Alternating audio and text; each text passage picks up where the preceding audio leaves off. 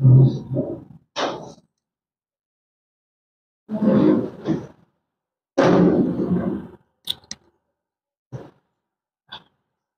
இலங்கையிலிருந்து புதிதாக இந்த நாகர்கோவில் இடத்துக்கு வந்திருக்கின்றேன். தேவனால் கொடுக்கப்பட்ட ஒரு அருமையான நல்ல சந்தர்ப்பம். ஓகே, நல்ல சந்தர்ப்பம். வேதம் கொடுக்கின்றது தேவனா எல்லாம் கூடும் என்று சொல்லப்படுகின்றது. அதனால் தேவன் என்னை இங்கே கொண்டு வந்து இந்த இடத்துல பிரசங்கம் பண்ணக்கூடிய நல்ல அருமையான தருணத்தை கொடுத்தவங்க நன்றி செலுத்துகின்றோம். கடந்த வாரம் நான் அந்த கோவை பைபிள் ஸ்கூல், அதாவது கோயம்புத்தூர் பைபிள் ஸ்கூல் 2 தம்பிமாரை கொண்டு வந்த ஸ்கூலில் சேர்த்த பிறகு கடந்த வாரம் நான் அங்கே பிரசங்கம் செய்தேன்.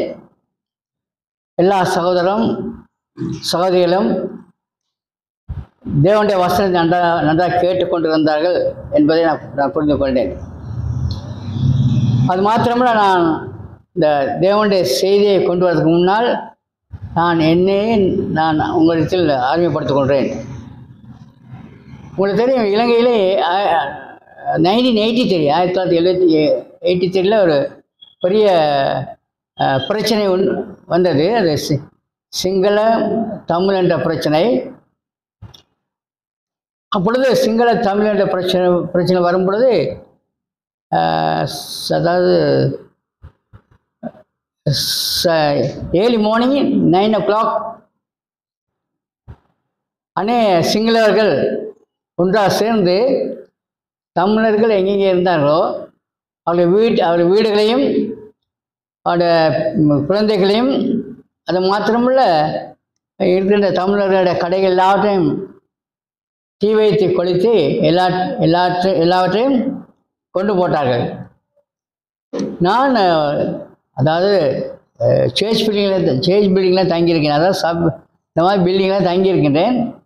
இருந்தாலும் கூட 11:30 in the morning ஒரு 25 தக்ஸ் வந்து என்னையும் என் ஒய்ஃபையும்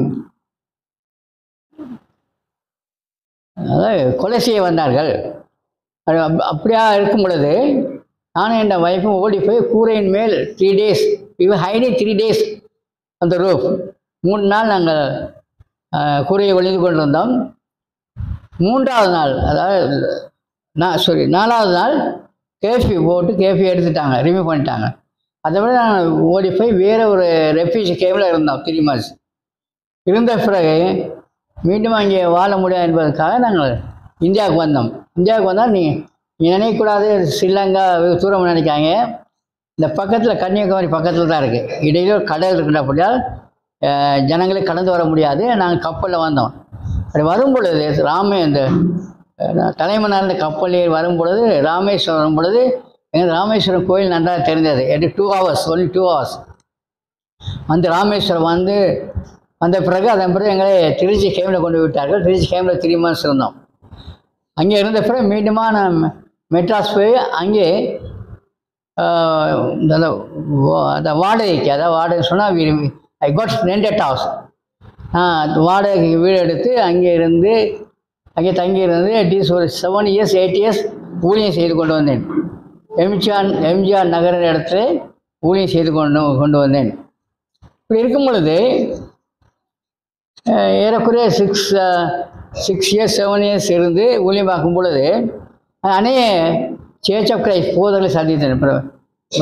Peter Solomon and pole Ranganathan and John Wills, அப்படியே அநேக போதர்களை சந்தித்து அவர்களை ஆராதனை நான் போய் கொண்டிருப்பேன். அவர்களும் என்னை வந்து அடிக்கடி சந்திப்பார்கள். அண்மையிலே இந்த பிரதர் மதன் அவர்களை சந்தித்தேன்.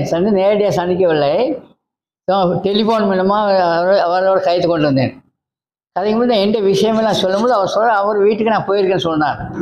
ஏன்னா வடபழனி பக்கத்தில் இதே ஒரு பிரதர் இருக்கார், அது பேர் சினேகராஜ்.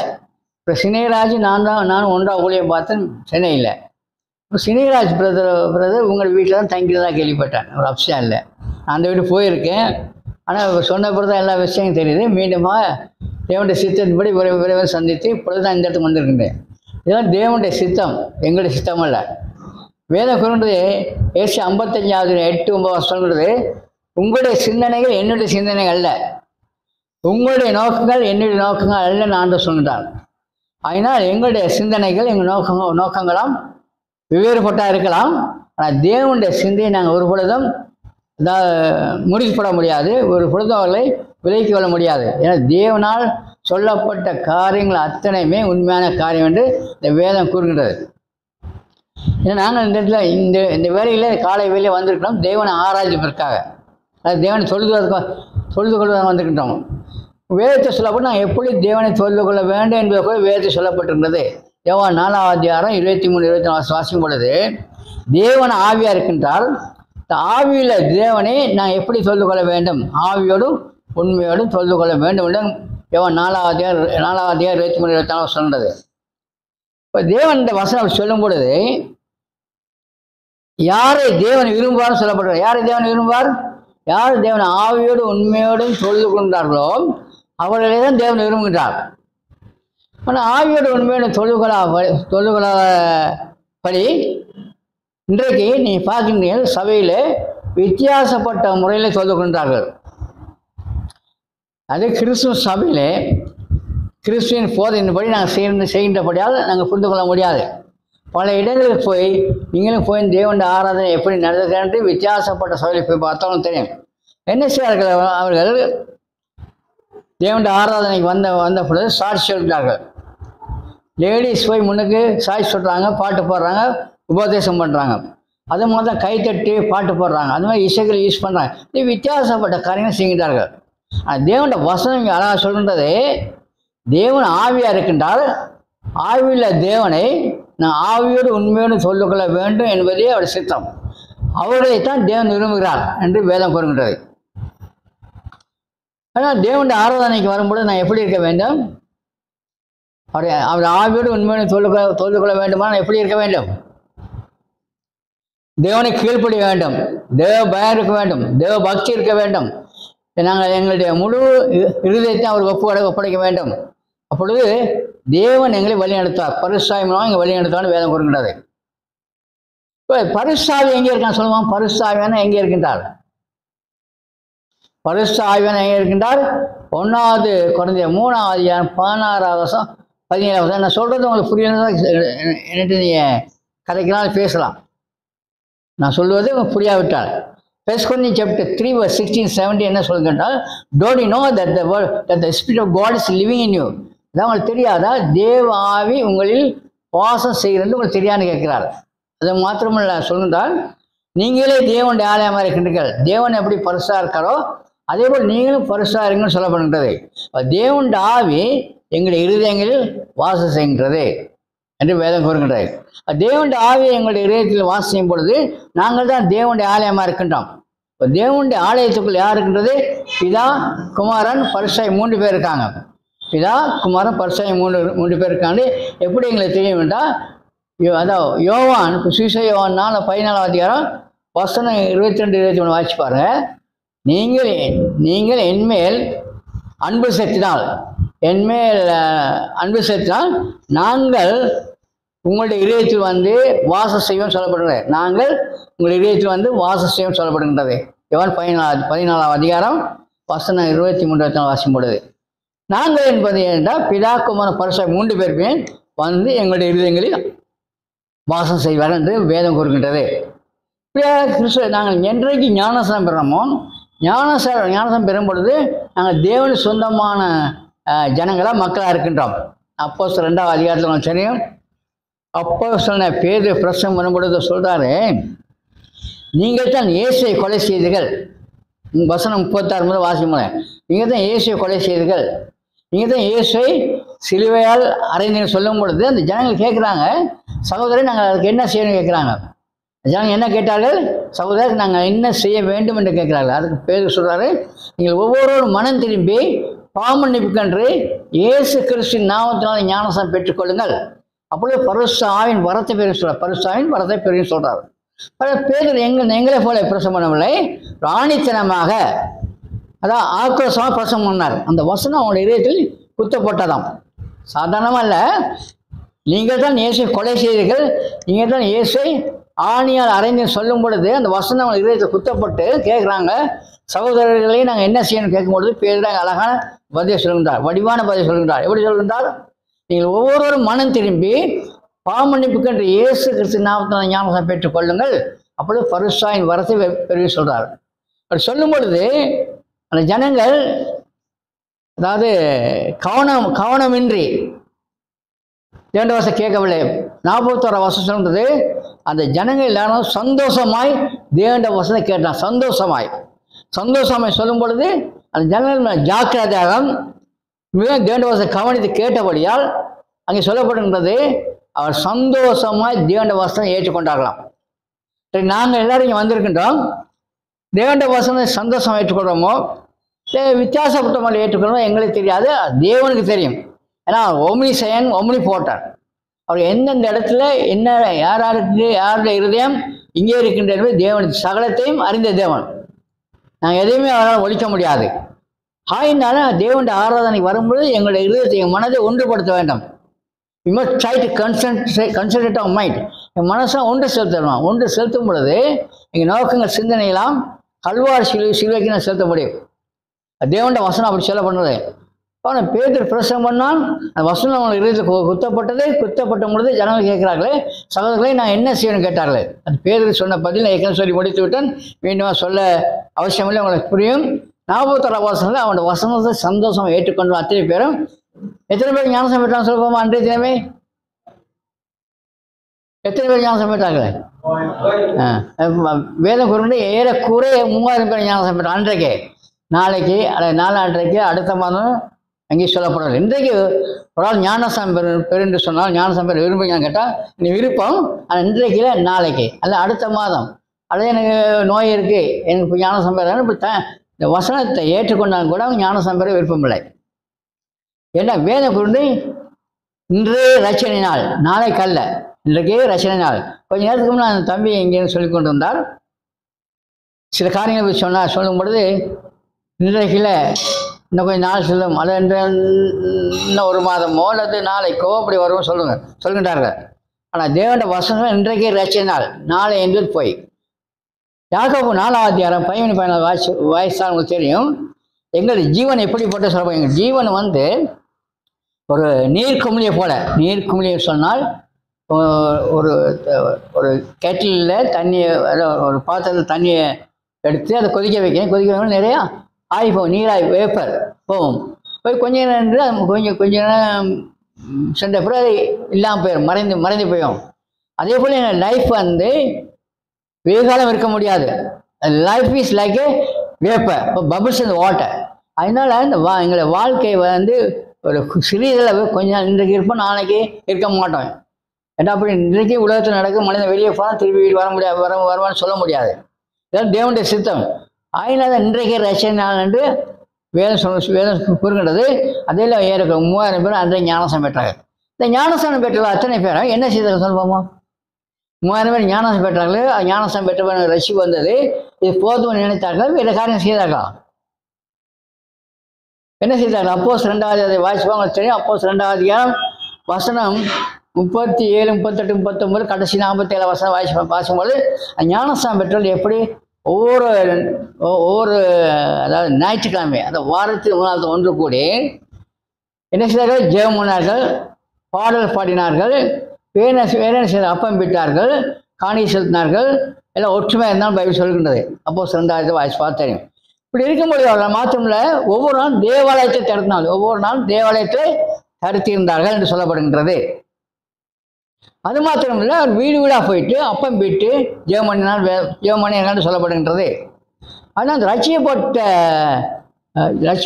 அத்தனை 3000 பேர் ரட்சிக்கப்பட்டார்களே, அவர்களை எந்த சபையில் கொண்டு தேவன் சேர்த்தார்? எந்த சபையிலே தேவன் அவர்களை சேர்த்து கொண்டார் சொல்லுவோம்? எந்த சபையை சேர்த்து கொண்டார்?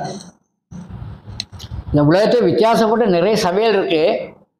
அந்த சபையெல்லாம் உண்மையாக பொய்யான்று தெரிவதற்காக நான் பிறகு சில காரியங்கள் சொல்லுகிறேன், நீ பார்த்துக்கணும்.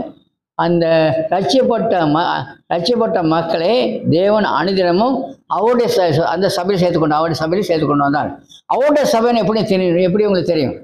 அவருடைய சபைன்னு சொல்லும் பொழுது உங்களுக்கு தேர்ந்தெடுக்க வேண்டாம் சொல்ல அவசியம் இல்லை. ஏனென்றால் மத்திய 16 வாசிக்கும் பொழுது ஜீசஸ் சொல்றாரு, நீ பேரா இருக்கின்றாய், இந்த கல்லின் மேல் என் சபையை கட்டுவேன், பாதாளத்தின் வாசல்கள் அதை மேற்கொள்வதில் சொல்லப்படுகின்றது. நீ பேரா இருக்கின்றாய், இந்த கல்லின் மேல் என் சபையை கட்டுவேன் அப்படின்னு சொல்கின்றார். இயேசு அழகா சொல்றாரு, அப்போ this rock I will build my search சொல்றாரு. என்னுடைய சபைன்னு சொல்றாரு. என்னுடைய சபைன்னு சொல்லவில்லை, என்னுடைய சபை. இப்போ என்னுடைய சபை என்பது அது கிறிஸ்துவ சபை. அந்த கிறிஸ்துவ சபை எப்படி உங்களுக்கு தெரியும் என்று உங்களுக்கு விளக்கி காட்டினால், அப்போஸ்தலர் புத்தகம் 20, 28, 29, 31 வாசிச்சு பாருங்க. தேவன் தம்முடைய சபை தான் தன் ரத்தத்தை கொடுத்து சம்பாதித்து கொண்டாராம். தேவன் தம்முடைய சபையை தன் ரத்தத்தை சிந்தி அந்த சபையை சம்பாதித்து கொண்டே சொல்கிறார். அந்த சபை தான் கிறிஸ்துவ சபை. இப்போ எந்த சபையும் இல்லை என்று வேதத்தில் வாசிக்கின்றோம். எபேசியர் 4 1 முதல் 4 முறை வாசி பாருங்க. எத்தனை சபை பற்றி சொல்லுங்கிறது? ஒரே சரீரம், ஏன்னா ஒரே ஆவி, ஒரே ஞானஸ்நானம், ஒரே கருத்தை, ஒரே நம்பிக்கை. அங்கே 2 விதமான கருத்து, 2 விதமான சபை, 2 விதமான தேவன் சொல்லப்படுது, ஒன்று சொல்லப்படுவது. அந்த ஒரே சபையாக அந்த கிறிஸ்துவ சபைக்காக தேவன் தன்னுடைய சபையை தன் ரத்தத்தை சிந்தி சபை வாங்கி கொண்டார். சிந்தின்னு சொன்னால் ரத்தத்தை கொடுத்து சபை வாங்கி கொண்டார். இப்போ நீங்கள் கடைக்கு போகிறீங்க, மார்க்கெட்டுக்கு போகிறீங்க, பார்க்கும்போது எல்லா பொருளையும் வாங்க மாட்டீங்க. உங்களுக்கு எது விருப்பமோ அந்த பொருளை மாற்ற தான் நீங்கள் பெற்றுக்கொள்வீங்க. அதே போல் இயேசு கிறிஸ்து உலகம் உண்டாததுக்கு முன்னாலே இந்த கர்த்தருடைய சபையை பற்றி அவர் சிந்தனை, தேவ சிந்தனை இருந்தபடியால் தான் தேவன் இந்த உலகத்துக்கு வந்தார்னு சொல்லப்படுகின்றது. தேவன் இந்த உலகத்துக்கு மாம்சரூபம் எடுத்து வந்தால் சொல்லப்படுகின்றது. உங்களுக்கு தெரியும், நான் சொல்ல அவசியம் இல்லை. இந்த யோவான் 1 சிசு யோவான் 1 அதிகாரத்தில் வாசிச்சு பாருங்க. ஆதியிலே வார்த்தை இருந்தது. அந்த வார்த்தை எங்கே இருந்தான்? தேவனில் இருந்த இந்த வார்த்தை தேவனாக இருந்தால் சொல்லப்படுகின்றது. அந்த வார்த்தை 14 வசனம் வாசிக்கும் பொழுது மாம்சமாகி ஜனங்களுக்குள்ளே வாசம் செய்தான். அந்த வார்த்தை என்பது இயேசு கிறிஸ்துவானவர் இந்த உலகத்துக்கு மனிதர் எடுத்து வந்தால் சொல்லப்படுகின்றது. பாருங்க, இந்த இயேசு கிறிஸ்து குறித்து வித்தியாசப்பட்ட நோக்கங்கள், வித்தியாசப்பட்ட சிந்தனை வருகின்றது.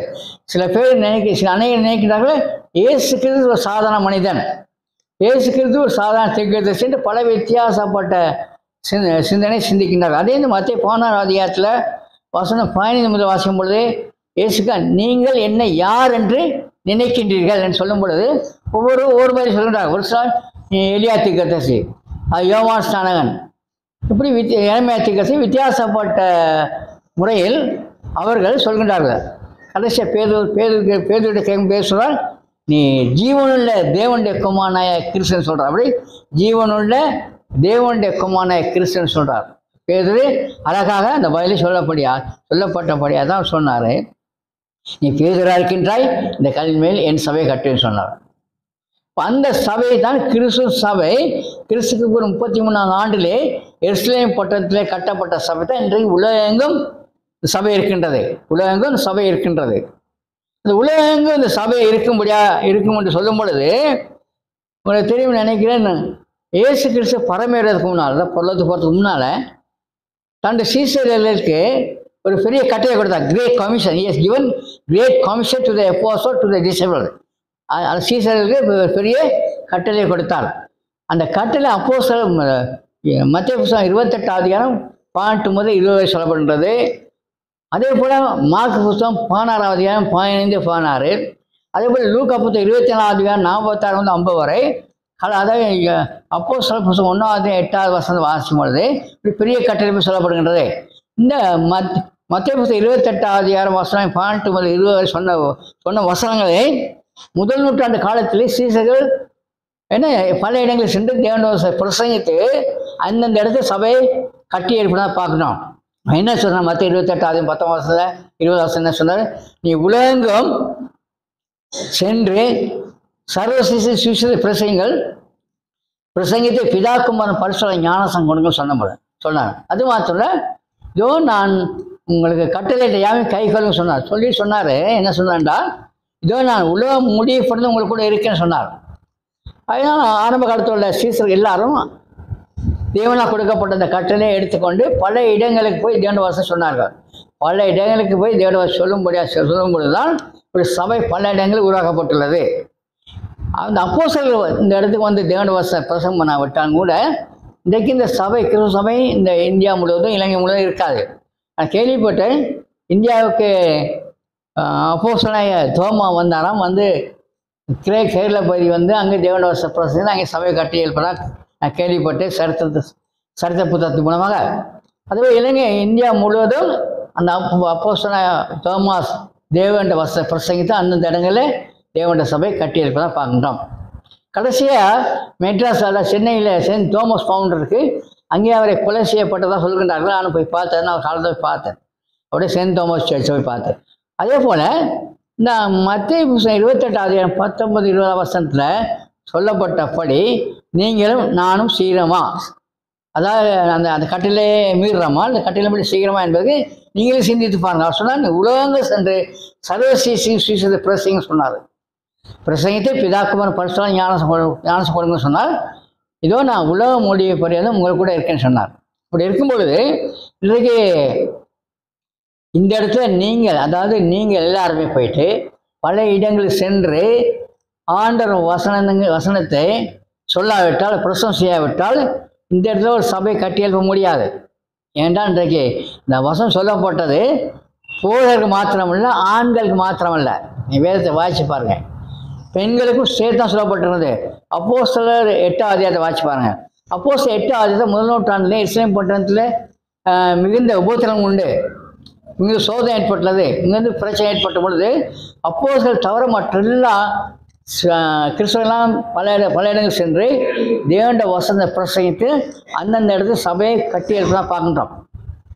அப்படியானால் இன்றைக்கு நாங்கள் தேவனுடைய வாக்கியங்களின்படி பல இடங்களுக்கு சென்று தேவனுடைய வசனத்தை பிரசங்கம் செய்து சபையை கட்டி எழுப்புறோமோ இல்லை வீட்டில் உட்கார்ந்து கொண்டு இருக்கின்றோமோ என்று உங்களுக்கு தெரியும், எனக்கு தெரியாது, ஆனால் தேவனுக்கு தெரியும்.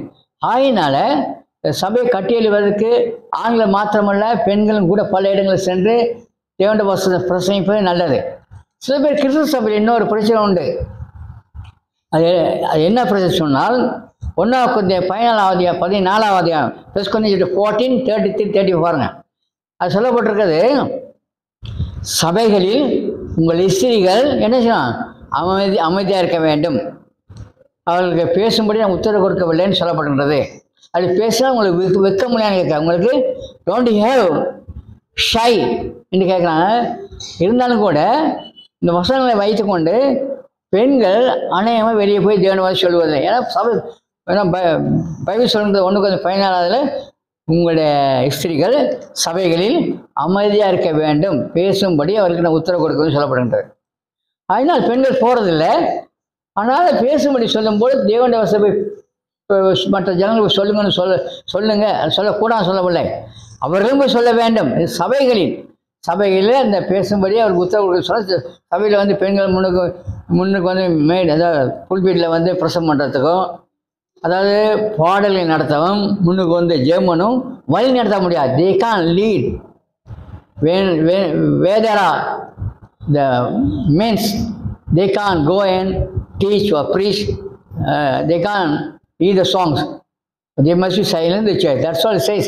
அப்போ பைபிளில் சொல்லும்படி நாங்கள் தேவன் சொல்லியிருந்தால் சபைகளில் ஸ்திரீகளை அமைதியாக இருக்கன்னு சொல்லப்படுகின்றபடியால் நாங்கள் போக அவசியமாக நினைக்கிறாங்க. அது தவறு. பெண்களும் போய் ஊழியம் செய்ய வேண்டும், ஆண்களும் போய் ஊழியம் செய்ய வேண்டும். ஏன்னா பைபிளில் சொல்லப்படும் நிறைய ஜனங்களை சபையில் கொண்டு சேர்ப்பது, நாங்கள் போய் மற்றவர்களுக்கு தேவனை சொல்ல வேண்டும். சொல்லாவிட்டால் ஜனங்கள் இந்த சபைக்கு வர முடியாது. உதாரணமாக என்ன எடுத்துக்கொள்ளுமே, நான் படிக்கும் காலத்தில்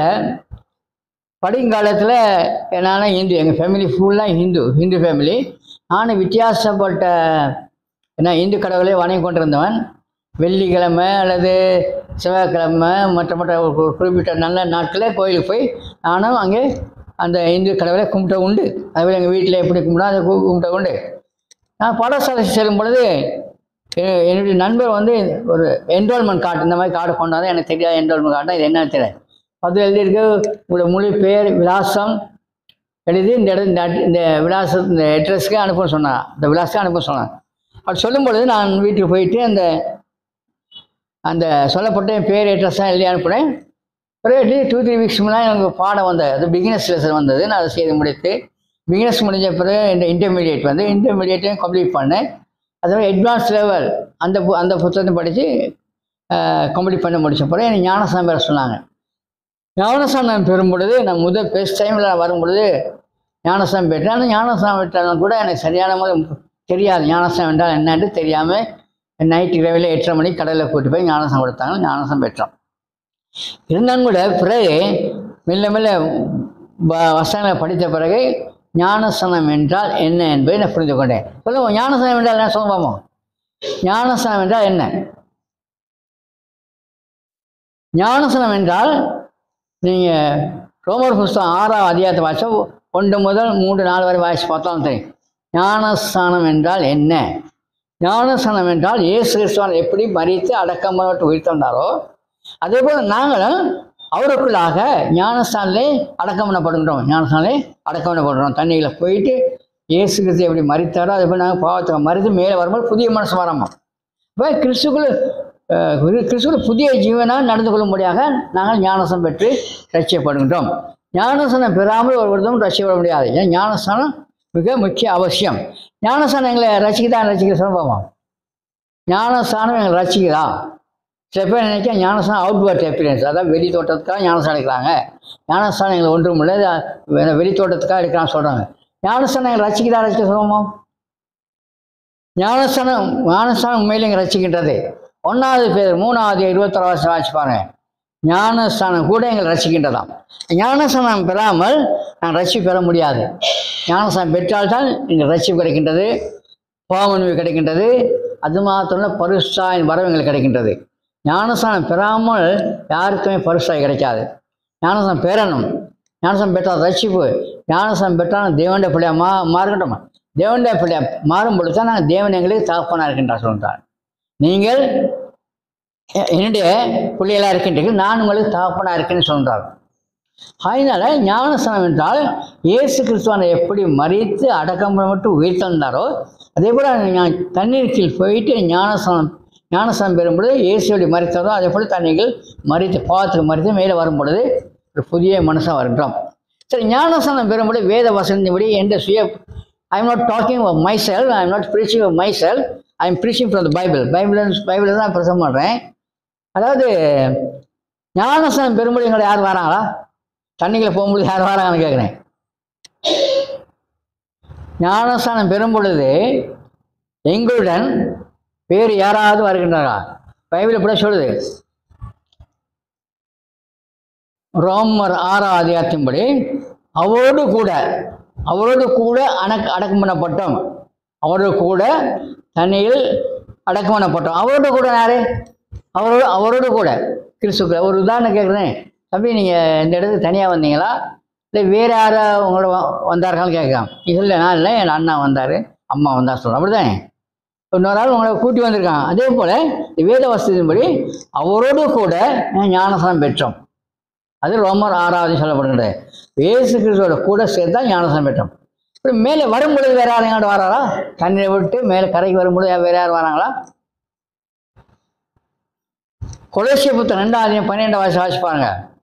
அவரோடு கூட நாங்கள் எழுந்திருக்கின்றோம். அவரோடு கூட இயேசு கிறிஸ்து கூட எழுந்தவர்களாக வருகின்றோம் சொல்லப்படுகின்றது. அதனால ஞானஸ்நானம் பெறாமல் தேவனுடைய பிள்ளையாக மாற முடியாது.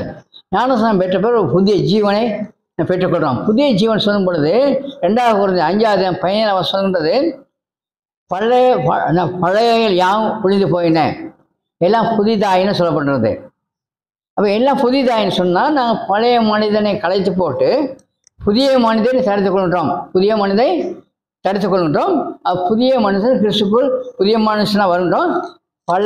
பழையகள் யாவும் அழிந்து போயின, அந்த ஒளிந்து போயின்னு சொல்லப்படுகிறது.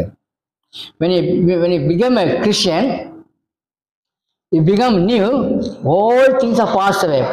பழைய காரியங்கள் எல்லாம், பழைய செயல்பாடெல்லாம் கடந்து போயின. உதாரணம் சொல்லுவே, நீங்கள் ஆராதனைக்கு வரும்பொழுது நல்ல தலையை வாரி மற்ற பவுடர்லாம் போட்டு அலங்காரம் செய்து நல்ல ஷர்ட்டு, நல்ல ட்ரௌசர், அதே போல் நல்ல ஆடை அணிந்து கொண்டு வருகின்றீர்கள்.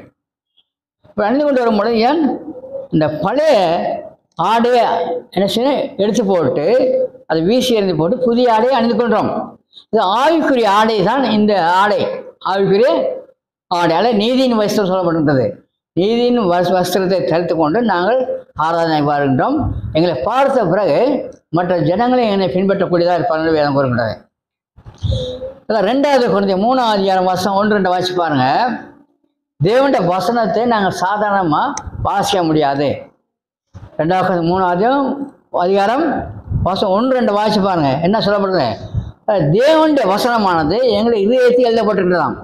தேவனுடைய வசனமானது எங்கள் இருதயங்களில் எழுதப்பட்டிருக்கின்றதாம்.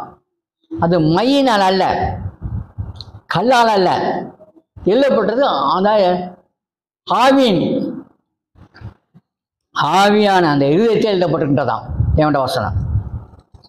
அப்படி ஆவியான அந்த இருதயத்தில் எழுதப்படும் பொழுது மற்றவர்களை பார்க்கும் பொழுது நான் உண்மையிலே தேவனுடைய மனுஷன் என்று ஜனங்களை புரிந்து கொள்வார்களாம். அதனால தம்பி கூட கொஞ்ச நேரத்துக்கு முன்னால் இங்கே சொன்னார், நான் யோவான் புத்தகம் வசனம் 1 முதல் 20 வசனம் இல்லை மனப்பாடம் செய்யணும், மனன வசனம் செய்யணும்னு சொன்னார். நிச்சயம் அது உண்மைதான். தேவனுடைய வசனங்களை நிச்சயம் மனன வசனம் செய்ய வேண்டும், அதான் மனப்பாடம் செய்ய வேண்டும். எல்லா வசனமும் எங்கள் இதயத்தில் எழுதப்பட வேண்டும் சொல்லப்படுகின்றது. அதே கூட இந்த வேத வசனம் வாசிக்கும் பொழுது உங்களுக்கு தெரியும், உபாகமம் பழைய உபாகமம் 6ஆம் அதிகாரத்தையும் உபாகமம் 4ஆம் அதிகாரம் வாய்ஸ் பாருங்க. சிறிய பிள்ளைகளுக்கு நான் எப்படி கற்றுக்கொள்ள வேண்டும்? We must try to teach or train our children through the word of God. தேவனுடைய வார்த்தை மூலமாக பிள்ளைகளை நாங்கள் ட்ரெயின் பண்ணுறோம், பயிற்சி கொடுக்கின்றோம்.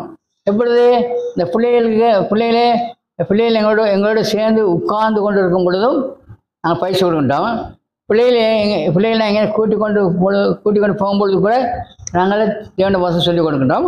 நாங்கள் நித்திரை போகிறதுக்கு முன்னால் கூட பிள்ளைகளுக்கு நாங்கள் தேவனுடைய வசனம் சொல்லிக் கொடுக்குறோம். இந்த வசனமானது மனப்பாடம் செய்யக்கூடிய வசனம். மனப்பாடம் கட்டாயமாக நாங்கள் எல்லாரும் செய்ய வேண்டும். அது மனப்பாடம் செய்யாவிட்டால் வட காலத்திலே தேவனுடைய வசனத்தை நாங்கள் மற்றவர்களுக்கு சொல்லக்கூடிய ஒரு தன்மைகள் கிடையாது. ஆயினால தான் ஆண்டவர் வசனம் எங்கள் இருதயத்தில் எழுதப்பட வேண்டும் சொல்லப்படுகின்றது. இந்த இருதயம் மிக முக்கியமானது. இருதயத்தில் தேவனுடைய வசனம் இருந்தால்தான் நம்ம மற்றவர்கள் போய் தேவனுடைய வசனத்தை சொல்ல முடியும்.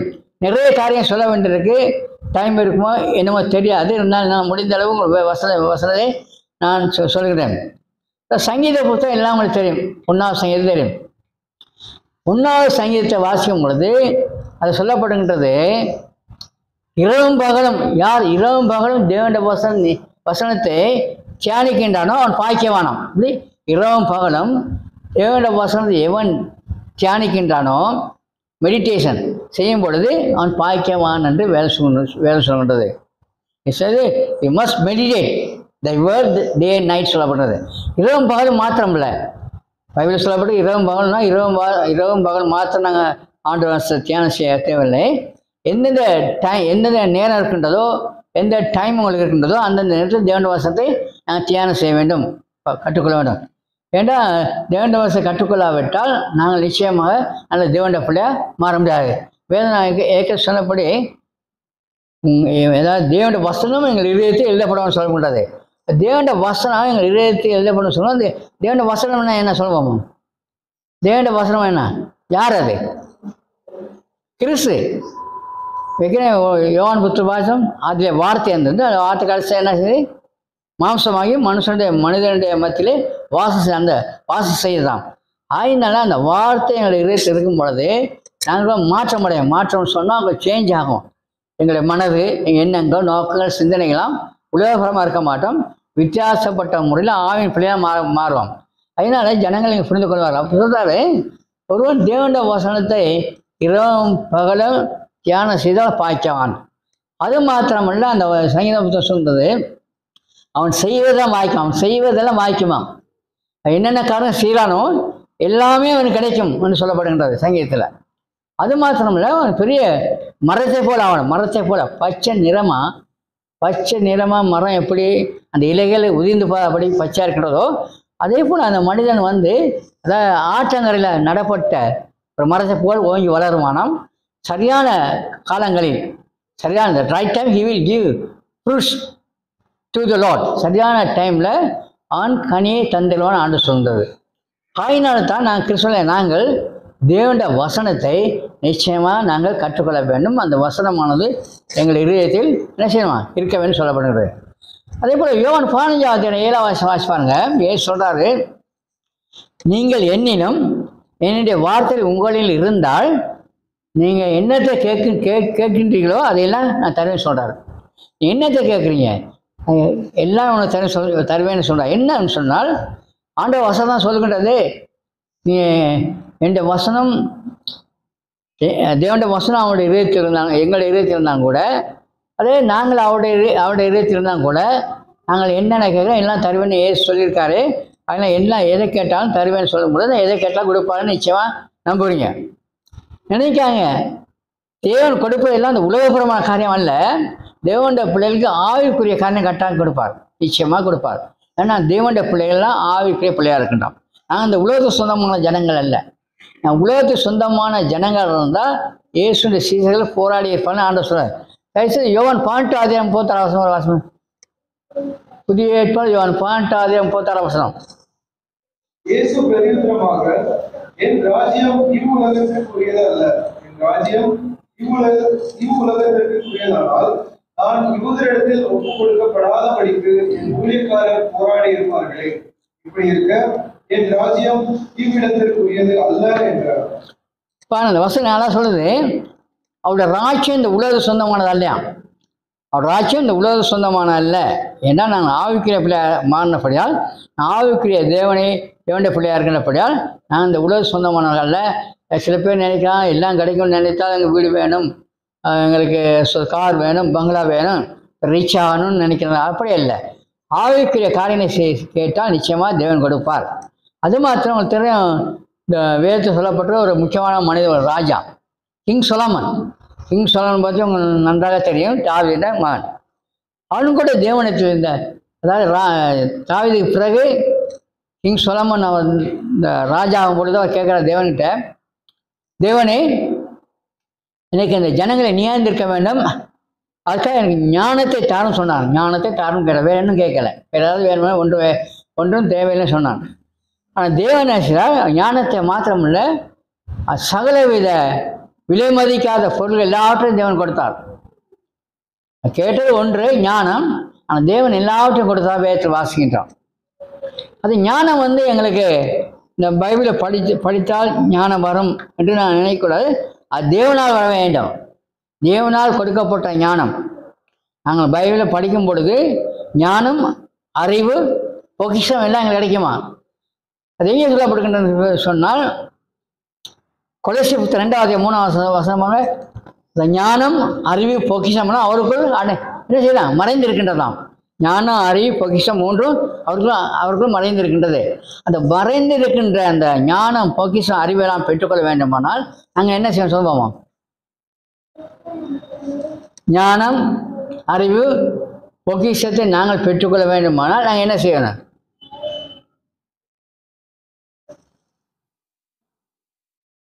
யோவான் 5:39, ஏசாயா 34:14 வாசிச்சு பாருங்க. அது சொல்லப்படுகின்றது, நீங்கள் தேவனுடைய வசனங்களை வார்த்தையை ஆராய்ந்து பாருங்கள். ஆராய்ந்து பார்க்கும் பொழுது அங்கே நித்திய ஜீவன் ஒன்று சொல்லப்படுகின்றது. நித்திய ஜீவன் உண்டுன்னு சொல்லப்படுகின்றது. தேவனுடைய வசனம் ஆராய்ந்து பார்க்கணும். ஒவ்வொரு நாளும் தேவனுடைய வசனம் ஆராய்ந்து பார்த்தால் எங்களுக்கு நிச்சயமாக நித்திய ஜீவன் கிடைக்கும். ஞானம், அறிவு, பொக்கிஷமெல்லாம் கிடைக்கும்னு வேதம் கூடாது. மறைந்திருக்கின்றதாம், தேவனுக்குள் மறைந்திருக்கின்றது. ஞானம், அறிவு, பொக்கிஷம் மறைந்திருக்கின்றது. அதை நாங்கள் என்ன செய்ய ஆராய்ந்து பார்க்கணும். ஒவ்வொரு நாளும் ஆராய்ந்து பார்க்க வேண்டும். ஆராய்ந்து பார்த்தால்தான் இப்படியான கண்ணை பெற்றுக்கொள்ள முடியும். ஆதி கிறிஸ்தவர்கள் எப்படி தேவனுடைய வசனம் ஆராய்ந்து பார்த்தார் சொல்லுமா? முதல் நூற்றாண்டுல கிறிஸ்தவர்கள் எப்படி தேவனுடைய வசனம் ஆராய்ந்து பார்த்தார்கள்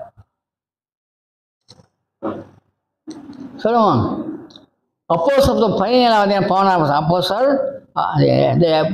புக் ஆஃப் Acts 17:11 ஆராய்ந்து அந்த வசனம் பாருங்க. ஆரம்ப காலத்து கிறிஸ்தவர்கள் தேவனுடைய வசனம் அன்றாட ஆராய்ந்து பார்த்தோம். அன்றாடு ஏன் அன்றாட ஆராய்ந்து பார்த்தோம்? உண்மையாக போய் ஆராய்ந்து பார்த்துக்கலாம். இன்றைக்கு நான் அப்படி இல்லை. நான் வருகின்றோம், ஆராய்ந்து கலந்து கொள்கிறோம், செய்ய வேண்டிய வேலை செய்கிறோம், போகின்றோம். நான் நெக்ஸ்ட் டைம் அடுத்த வாரம் வரும் பொழுது அது மனதில் இருக்குமோ இல்லையோ என்பது எங்களுக்கு தெரியாது. ஆனால் அவர் ஆராய்ந்து பார்த்தா பைபிள் சொல்லப்படுகிறது. ஆரம்ப கால கிறிஸ்தவர்கள் எங்களுக்கு உதாரணமாக இருக்கின்றார்கள். அந்த உதாரணம் நாங்கள் இருக்க வேண்டுமானால், எங்கள் பிறகு வர்ற சந்ததிக்கு உண்மையாக இருக்க வேண்டுமானால் நாங்கள் தேவனுடைய வசனம் ஆராய்ந்து பார்க்க வேண்டும் என்று பைபிள் சொல்கின்றது. கர்த்தருடைய புத்தகத்தை தேடி வாசிக்கணும்னு, அதாவது ஏசாயா புத்தகம் 34 அதிகாரம் 16 வருஷம் 34 chapter 34 verse 16 ஏசாயா, புக் ஆஃப் ஐசாயா. அதை வாசிக்கும் பொழுது தேவனுடைய வசனம் ஆராய்ந்து பாருங்கள், தேடி தேடி வாசியுங்கள். ஒன்றுமே ஜோடி இல்லாமல் இருக்காது. பழைய ஏற்பாடு சொல்லப்பட்ட காரியம் புதிய ஏற்பாடு சொல்லப்பட்டிருக்கின்றது. அதே போல் புதிய ஏற்பாடு சொல்லப்பட்ட வசனங்கள்லாம் பழைய ஏற்பாட்டில் இருக்கின்றது. உதாரணம் எல்லாம் சொல்லவில்லை, உதாரணம் சொல்கிறேன் நான். இங்கே வேத வசனத்தை வாசிக்கும் பொழுது சொல்லப்பட்டிருந்தது ஏசாயா புத்தகம் 53 அதிகாரத்தை வாசிப்பாங்க. இந்த ஏசாயா புத்தகம் இயேசு கிறிஸ்து சொல்லப்பட்ட வசனம் புதிய ஏற்பாடு சொல்லப்பட்டிருக்கின்றது. ஜோடி இல்லாமல் ஒரு வசனம் இருக்காது. எல்லாம் பழைய ஏற்பாடு சொல்லப்பட்ட வசனம் புதிய ஏற்பாடு சொல்லப்பட்டிருக்கின்றது. அப்போ தேவனுடைய வசனத்தை நீ ஆராய்ந்து பாருங்க சொல்லும் பொழுது, தேடி வாசி சொல்லும் பொழுது, நம்ம சொன்னேன் நான் உங்களுக்கு. அப்போஸ்தலர் புத்தகம் 17 அதிகாரம் 14 வருஷம், யோவான் புத்தகம் 5 அதிகாரம் 39 வருஷம் சொன்னேன். அது தேடி வாசி பாருங்க, அப்போ தான் தெரியும். தேடி வாசிக்காவிட்டால் நாங்கள் ஒரு ஒரு ஒரு பக்குவமான ஒரு கிறிஸ்தவன் வர முடியாது. பைபிள் சொல்லப்பட்டது, நீங்கள் சிறு குழந்தை போல் இருக்க வேண்டாம் சொல்கிறார். சிறு குழந்தை போல் இருக்க வேண்டாம், இன்னும் பாலை குடிக்கக்கூடிய பிள்ளைகளாக இருக்க வேணாம் சொல்கின்றார். சிறு குழந்தைகள் பாலை they have mind to drink the milk. ஆனால் வேதம் கூறுகிறது 1 பேர் 2 அதிகாரத்தை வாசிச்சு பாருங்க. எங்களுக்கும் ஞான பாலின் மேல் வாஞ்சியார்.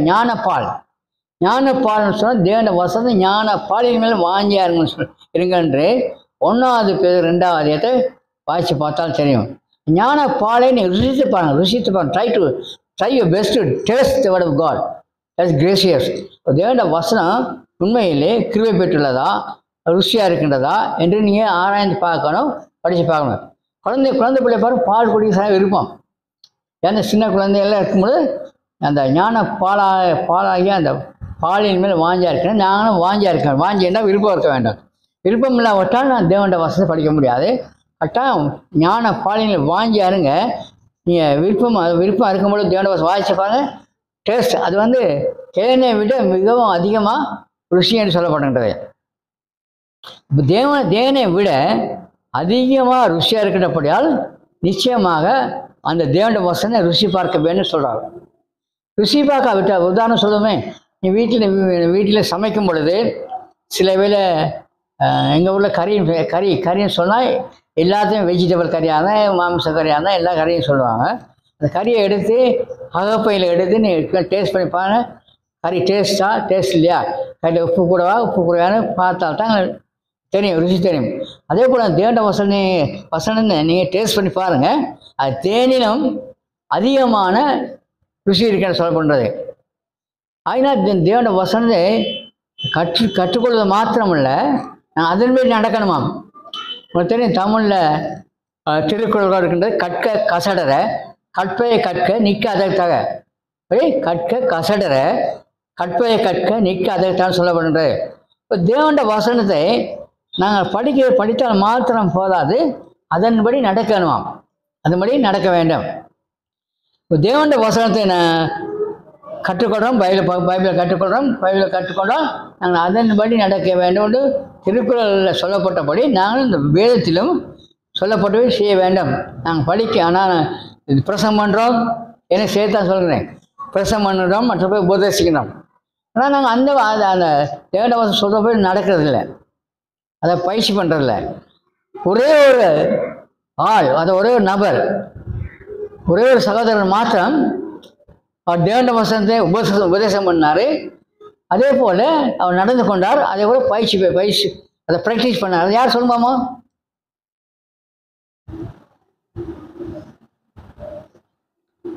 அவரை குறித்து தெரியாத ஆட்கள் யாருமே இல்லை உலகத்தில். எல்லாரும் யார் சொல்லுவாங்க? Jesus Christ. அவர் மற்றவர்களுக்கு உபதேசம் பண்ணார். இன்னும் அப்போஸ்தலர் வாட்ச் 1 2 அதிகாரத்தில் உபதேசம் பண்ண மாத்திரம் இல்லை, அது செய்து காட்டினார்.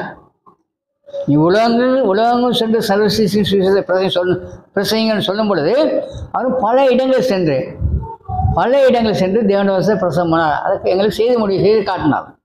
அதே போல் இன்னொரு நபர் சொல்லப்படும் போது எஸ்ரா புத்தகம் 7ஆம் அதிகாரம் 10ஆம் வசனத்தை எஸ்ரா ஒரு ஆசாரியன். அவன் என்ன செய்ய தன் இருதயத்தை பக்குவப்படுத்தினான். தேவனுடைய வசனத்தை கற்றுக்கொள்வதற்காகவும் தேவனுடைய வசனத்தை தன் இருதயத்தில் சேர்த்துக்கொள்வதற்காக தன் இருதயத்தை பக்குவப்படுத்தானே அரே எஸ்ரா. அவன் பிரசவம் பண்ண மாத்திரம் வசனம் என்ன சொல்கிறோ அதை சரியான செய்து முடித்தான்.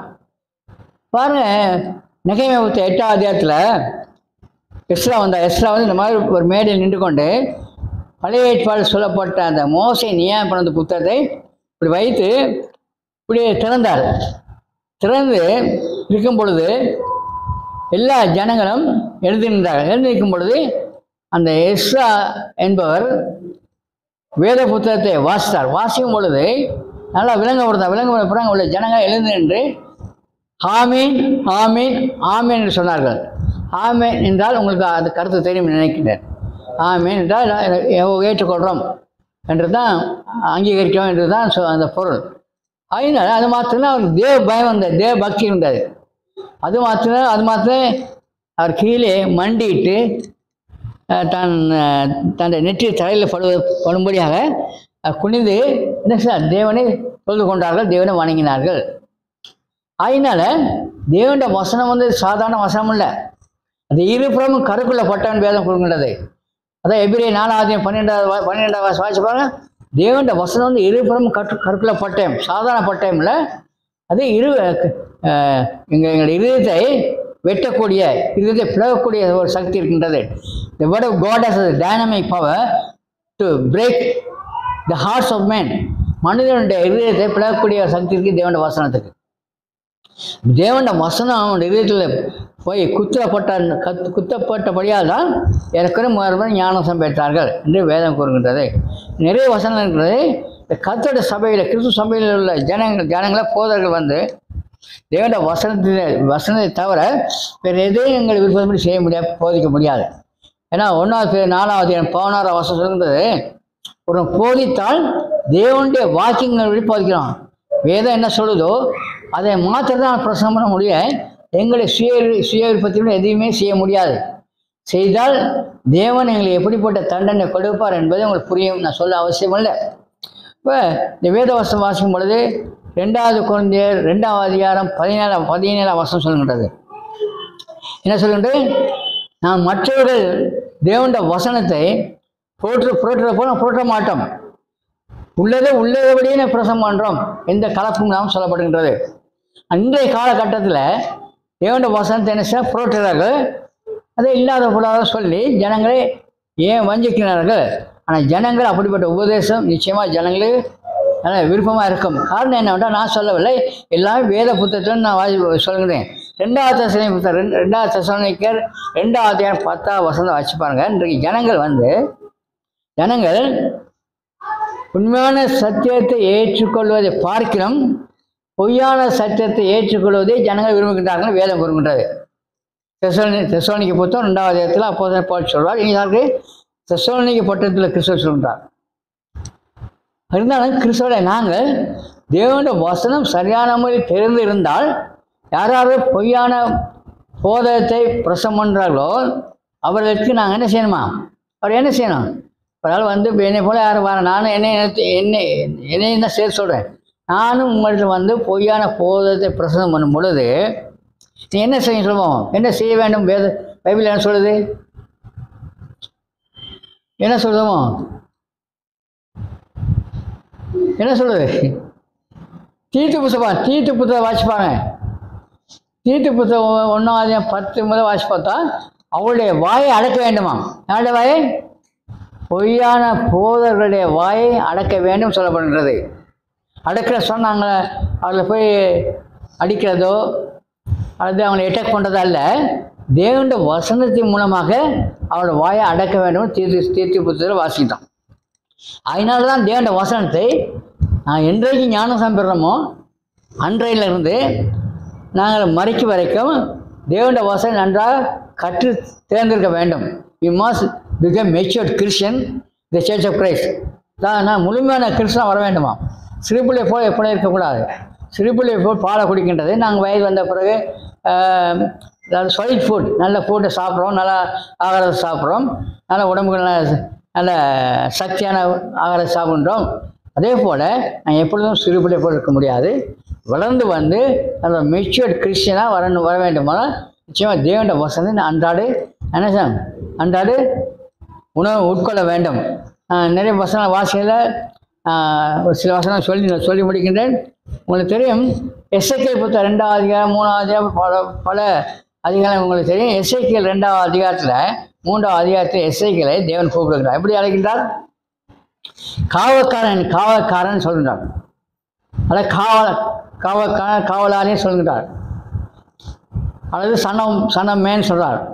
சொல்கிறாரு, நீ போய் நான் சொல்லுகின்ற வார்த்தைகளை உட்கொண்டு உன்னுடைய வயிற்றை நிரப்பி கொண்டு அதன் பிறகு இஸ்ரேல் ஜனங்கள் மத்தியிலே போய் தேவனுடைய வசன பிரசங்கம் பண்ணி சொல்கிறார். அதன் பிறகு தேவனுடைய வசனத்தை நன்றாக உட்கொண்ட பிறகு நீ போய் தேவனுடைய வசனத்தை இஸ்ரேல் ஜனங்கள் மத்தியிலே பிரசங்கம் பண்ணி சொல்கிறார். யாரை? எஸ்ஐகேல்கிட்ட. இப்போ எஸ்ஐகேல் என்ன செய்ய எஸ்ஐகேலுக்கு ஒன்று புரியலை. இருந்தாலும் எஸ்ஐகேல் சொல்கிறார், நான் போனாலும் கூட அந்த ஜனங்கள் முரட்டாட்டம் உள்ளவர்கள், கடினமுள்ள நெற்றி உள்ளவர்கள், அவங்க இருதயம் கல்லான இருதயம் இருக்கின்றது. Just like stony hearted people, very hard hearted people. Even if I go and tell the word of God won't go inside of their heart. மனசு போகாது வசனம் அப்படின்னு சொல்கிறார். யாரு? எசேக்கியேல் சொல்கிறாரு. இல்லை ஆண்டவர் சொல்ல, நீ போ, நான் உன்னோட கூட இருக்கின்றேன், இருந்தாலும் கூட நீ போய் பிரசங்கம் பண்ணு, அவர் தேவனுடைய வசனம் கேட்டாலும் சரி கேட்காவிட்டாலும் சரி சொல்கிறார். தேவனுடைய வசனத்தை அநேக ஜனங்களுக்கு தேவனுடைய வசனம் கேட்பதுக்கு விருப்பம் இல்லாமல் இருக்கும். அதுவும் பைபிள் வேதத்தில் சொல்லப்படுகின்றது. எங்கே சொல்லப்படுகின்றது? உங்களுக்கு தெரியும், எரேமியா 6ஆம் அதிகாரம் வசனம் 10ஆம் வசனம் வாசிக்கும் பொழுது இந்த வசனத்தை ஜனம் கேட்க மாட்டாங்களாம். கேட்டால் ஏன்னா விருப்பம் இல்லை, அதெல்லாம் கேட்க மாட்டாங்க. நீங்கள் நானும் கூட தேவனுடைய வசனம் எங்கள் மனதில் இருந்தால் தான், விருப்பமாக இருந்தால் தான் கேட்பீங்க. அப்படி விருப்பம் இல்லாட்டு கேட்க மாட்டீங்க. இந்த காலத்தில் விட்டுருவீங்க. அது வேத வசனம் நிறைய இருக்குது. இருந்தாலும் கூட பைபிள் சொல்கின்றது கேட்கிற மாத்திரம் இல்லை, நீங்கள் அதே மாதிரி செய்யுங்க சொல்கிறார். நீங்கள் இதுக்கு முன்னால் வர்றதுக்கு முன்னால் கண்ணாடியில் பார்ப்பீங்க, முகத்தை பார்ப்பீங்க, வடிவாக இருக்கா என்று பவுடர்லாம் போட்டு வருவீங்க. வந்த பிறகு முகம் எப்படிங்கன்னு தெரியாது. மீண்டும் போய் கண்ணாடியில் பார்த்தால் தான் வந்து முகம் எப்படின்னு சொல்லி. அதே போல் தேவனுடைய வசனம் கேட்குற மாத்திரம் இல்லை, கண்ணாடியில் பார்க்கின்ற முகத்தை போன்ற அல்ல, நாங்கள் தேவனுடைய வசனம் கேட்டு அதன்படி செய்ய வேண்டும் என்று வேதம் கூறுகின்றது. அதனால் தேவனுடைய வசனத்தை நன்றாக கேளுங்க, நல்லா கற்றுக்கொள்ளுங்க, வேதத்தை மனப்பாடம் செய்துங்க, மற்றவர்களுக்கு உதாரணமாக இருங்க. ஒரே ஒரு வசனம் சொல்ல முடியுங்க. மத்தேயு 5ஆவது வாசிக்கும் பொழுது சொல்கிறார் 8ஆம் வசனத்தில், நீங்கள் பாக்கியவானாக இருக்க வேண்டுமானால் இருதயத்தில் சுத்தமுள்ளவர் பாக்கியவான்கள், அவர்கள் தேவனை தரிசிப்பார்களாம். இருதயத்தில் சுத்தமுள்ளவர்கள் பாக்கியவான்கள், அவர்கள் தேவனை தரிசிப்பாங்க. இருதயம் சுத்தமாக இருந்தால்தான் வசனம் உள்ளே போகும். இருதயம் சுத்தம் இல்லாமல் வசனம் உள்ளே போகாது. இந்த காலை கேட்டு மற்ற காலை விட்டுவிடும். அப்படி இருக்கக்கூடாது. கிறிஸ்துவர் நாங்கள் தேவனுடைய பிள்ளையாக இருக்கின்ற பிள்ளால் தேவன் எப்பொழுதும் எங்களுக்கு கூட இருக்கின்றார். Let the word of God twelve in you richly என்று கொலோசியர் 3ஆம் அதிகாரம் 16ஆம் வசனம். தேவனுடைய வசனமானது உங்கள் இருதயத்தில் வாசம் செய்யணும்னு சொல்கிறார். அப்போ தேவனுடைய வசனம் இருதயத்தில் வாசம் செய்யாமல் வேற எங்கே வாசம் செய்யும்? இருதயத்தை திறக்க வேண்டும். இருதயத்தை திறந்தால்தான் தேவனுடைய வசனம் எங்களுடைய இருதயத்தை போகும். இருதயத்தை மூடிக்கொண்டால் ஒரு பொழுதும் தேவனுடைய வசனம் இருதயத்துக்கு போகாது. அதாவது வெளிப்படுத்த புத்த 3ஆவது 20 வசனத்தை வச்சு பாருங்க. அவர் சொல்கிறாரு, இதோ நான் வாசற்படியில் நின்று தட்டுகிறேன் சொல்கிறார். வாசல் தான் தட்டுறாராம். ஒருவன் அவன் இருதயத்தை திறந்தால் நான் அவனோடு கூட வந்து என்ன செய்யலாம்? நான் உணவு உட்கொள்ளுன்னு சொல்கிறேன். உணவு உட்கொள்ளுன்னு சொன்னால் அது வேத வசனத்தின்படி உணவுண்டா அவனை வந்து உங்களோட சேர்ந்து சாப்பிட சொல்கிறாரு. சாப்பிடும்போது நாங்கள் சாப்பிட்ற சோறு இல்லை, ஆவிக்கிற முறையை சொல்கிறோம், ஆவிக்கிற விடைன்னு சொல்லுகின்றார். சொல்ல அடுத்த வருஷம் சொல்லுகின்றார், இயேசு கிறிஸ்துவானவர் எங்கே இருக்கின்றாரோ அவர் பக்கத்தில் போய் உட்கார்றது கூட சந்தர்ப்பம் இருக்கின்றதாம். இயேசு எங்கே இருக்கான்னு சொல்லுமாமா? இயேசு எங்கே இருக்கிறார்?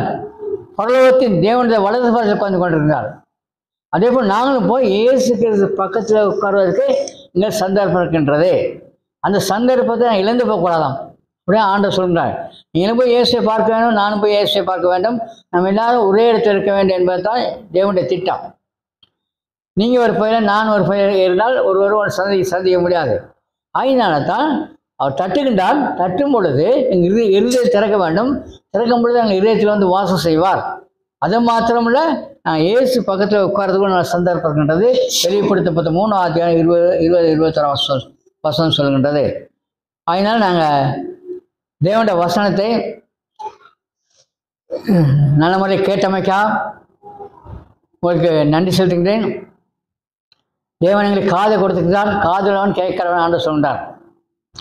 எல்லாருக்கும் காதை கொடுத்துக்கின்றான், எல்லாரும் கேட்பாங்கன்னு சொல்ல முடியாது. ஆனால் தேவனுடைய வசனம் சொல்கின்றது. வெளிப்படுத்த 2வது 3வது எல்லாம் சொல்லி சொன்ன பிறகு சொல்கிறார், காதுள்ளவன் கேட்க கடவுள் சொல்கிறாரு. எல்லாத்துக்கும் ஆண்டு காதை கொடுத்துக்கின்றால் அந்த வசனத்தை கேளுங்க. பாய்க்கான் என்ற ஒரு நல்ல பேரை பெற்றுக்கொள்ளுங்க. பாய்க்கான்னு சொன்னால் சந்தோஷமானவர்கள். நீங்களும் சந்தோஷமாக இருக்கும், நானும் சந்தோஷமாக இருக்க வேண்டும். தேவனுடைய வசனத்தை மற்றவர்கள் போய் சொல்லுங்கள். சொல்லி சபையில் அன்னை ஆத்மங்களை கொண்டாந்து சேர்க்க முடியாது வேண்டுகிறோம். இதே என்னுடைய பிரசங்கம். இந்த பிரசங்கத்தை கேட்டமுக்கா உங்கள் எல்லாரும் நன்றி செலுத்துகின்றேன். தொடர்ந்து நீங்கள் எங்களுக்காக ஜெபம் பண்ண இளைஞர்கள் எல்லா கிறிஸ்துவ சபைக்கும் ஜெபம் பண்ணுங்க. கர்த்தர் சித்தமானால் மீண்டும் இங்கே வருவதற்கு நான் சந்தர்ப்பத்தை தர வேண்டும் என்பதற்காக நான் தேவனை நோக்கிறேன். நீங்கள் எங்களுக்காக ஜெபம் பண்ண கடைசி ஜெபம் செய்து அதன் பேர் முடிப்போம். கண்களை மூடி ஜெபம் செய்வோமா?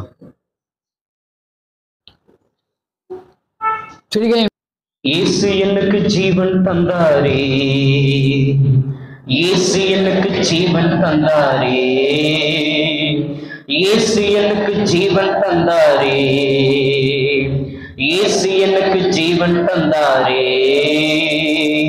துதிப்பாடல் நான் பாடி இயேசுவையே போற்றி என்றென்றும் வாழ்ந்திடுவேன். துதிப்பாடல் நான் பாடி இயேசுவையே போற்றி என்றென்றும் வாழ்ந்திடுவேன். அல்லேலூயா ஆமென், அல்லேலூயா அல்லேலூயா ஆமென், அல்லேலூயா அல்லேலூயா ஆமென், அல்லேலூயா அல்லேலூயா ஆமென், அல்லேலூயா.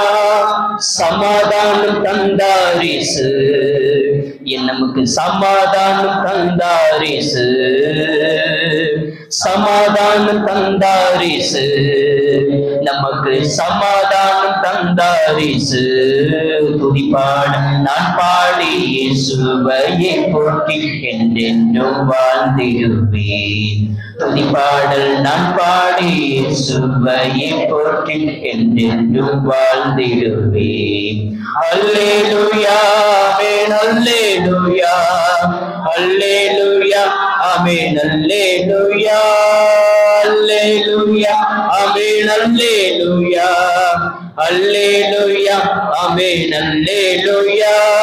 புது வாழ்வு தந்தாரிசு, நமக்கு புது வாழ்வு தந்தாரிசு, புது வாழ்வு தந்தாரிசு, நமக்கு புது வாழ்வு தந்தாரிசு. துதிப்பாடல் நான் பாடி இயேசுவையே போற்றி,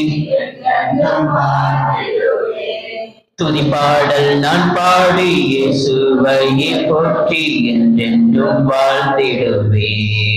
அல்லேலூயா ஆமென், அல்லேலூயா அல்லேலூயா ஆமென், அல்லேலூயா அல்லேலூயா ஆமென், அல்லேலூயா அல்லேலூயா ஆமென், அல்லேலூயா.